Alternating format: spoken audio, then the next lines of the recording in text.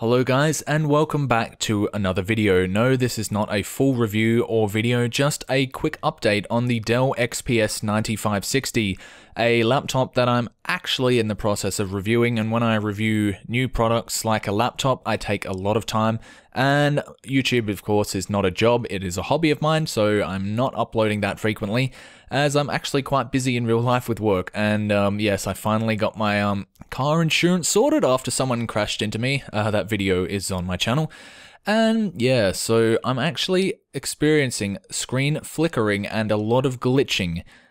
So far, I've only noticed this while using battery web browsing, but it seems to be just about anything. And this is the only footage I've been able to capture yet, because it'll happen for several seconds at random. There doesn't seem to be any pattern. It's happened during gaming, so on the dedicated or discrete GPU, I should say, as well as the integrated GPU, which I have set for web browsing. Apparently, this is something to do with the screen brightness controller. It is apparently a hardware issue. From what I've read, I haven't looked into this very much. In fact, I've only looked into it in the last 20 minutes or so because I just passed it off as just a random glitch. But now that it has actually occurred many times, I'm actually a bit concerned. So I'm considering actually taking this laptop back and getting my money back.